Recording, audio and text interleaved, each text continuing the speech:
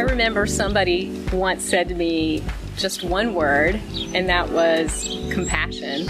And I think at the time it made me kind of mad at him, but I needed to take a look at myself. And it's funny how that word just keeps coming up in life, and I think it's one of those things that has served me well, or serves all of us well, I think. And compassion, that attitude, helps you to sort of see people, the humanity in people, you know, the thread that connects us.